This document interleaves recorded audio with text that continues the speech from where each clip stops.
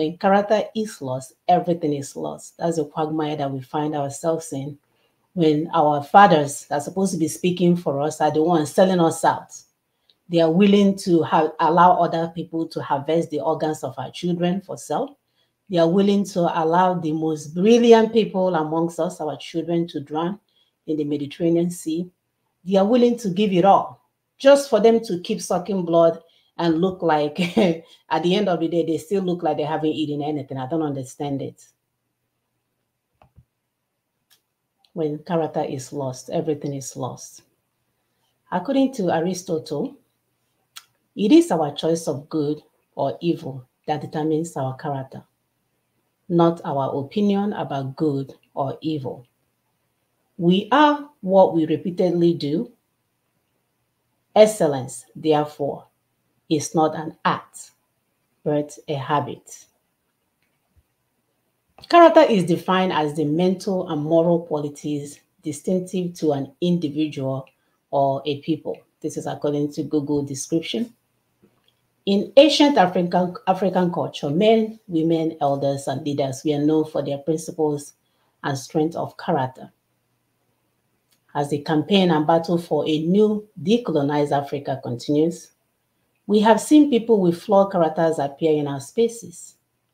Their reputation for hanging in with the rotten old order for speaking double is quite disgraceful, to say the least. A good and most recent example is the legal luminary Olisa Obabaroko San, with a very dark mind. His devious theory is prescribing another fraud to cure the fraud of 1999 by teaching the National Assembly to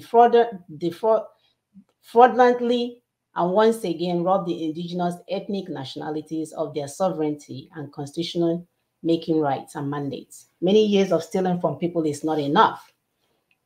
They live to drink the blood of our young, and as mothers, we are rejecting them and their agents.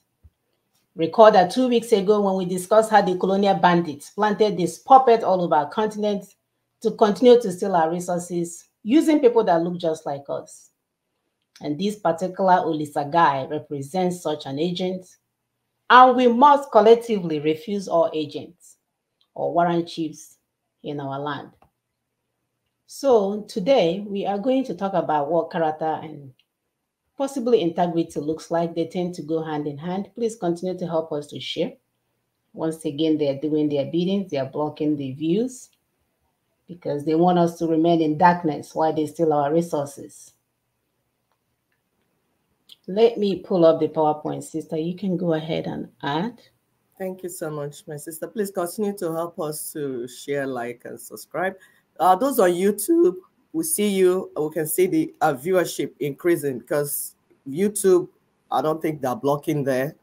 So please, if you can reach us on Facebook, go to YouTube. We're also on Instagram, Twitter, all the social media.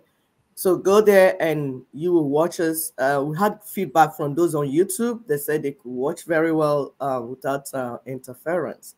So because we know that they interfere in Facebook sometimes. So please continue to help us to share and like. Yes, our topic is when character is lost, everything is lost. Character is the foundation. Our sister has given us giving us the beginning, for this conversation. What is character? And she will elaborate more, as we pull up our PowerPoint, and so that we can follow the essence of having our PowerPoint, so that if you can read and follow us, because we want this information to get our people. So she's going to break it further down for us and continue to share. Please, on YouTube, hit the notification button so that, because throughout the week, we're going to have more videos coming in. I will break down the show, and then once we will drop them, you will see the notification and you will watch and get informed. Please go ahead, sister. Thank you.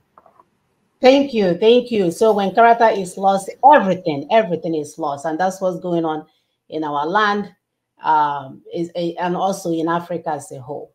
So today we're going to define character and integrity for you, look at the importance of both of them. We're also going to look at the pillars and how we lost our character and integrity. We will further discuss fake Southeast Development Bill. Message today is legal, non-illuminary, whatever his name is. The change the people want. And we'll look at our agenda.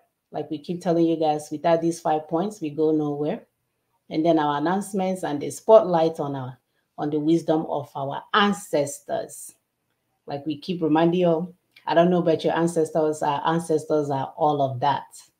So we cherish them and we'll discuss it further. And moving forward, well, I guess we can move forward because we live in a dark continent. That the nation called Nigeria must be an estate of their great-grandfather Usman Dan Fodio, that they must ruthlessly prevent a change of power, use the minority of the West as the willing tool, and the South as a conquered territory, and would never, never, never allow us to rule over them, and will never allow us to have control over our future. We have to keep reminding you guys about this, because a lot of people think they can pray it away. They think they can go for fasting and the midweek service and bell ringing and noise making and banging on whatever sound to chase away the demon. No, the demon belongs. You're living in the estates of the demon. So all your noise making will never change anything until you knock off that household that is no longer meeting your benefits, and will build a new foundation that will accommodate all of us.